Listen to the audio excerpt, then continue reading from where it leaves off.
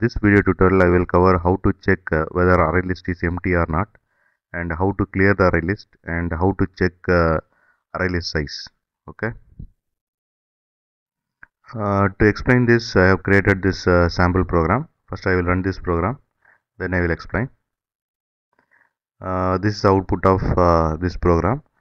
Here in main method, what I am doing is I am creating ArrayList object, and in ArrayList object I am adding 5 string Ram, Dave, Peter, Julia and Akram, and then I am displaying the ArrayList content.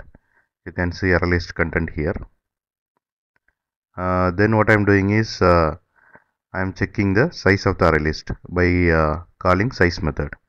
So ArrayList has 5 elements, so this method will return 5 as size. Okay, so you can see size as 5. And then I am checking whether ArrayList is empty or not by calling isEmpty method, and ArrayList has 5 elements, right? So this method will return false.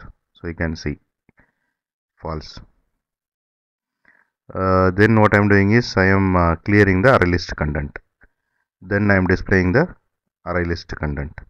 So you can see all elements has been removed because clear method we have called. So all elements will be removed from the ArrayList. Then I am checking the size. So no elements are there, so it returns 0. Then I am checking ArrayList is empty or not.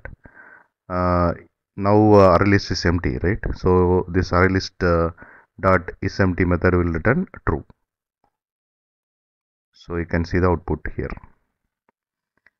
And this is about clear, empty and size methods, and thanks for watching. Bye.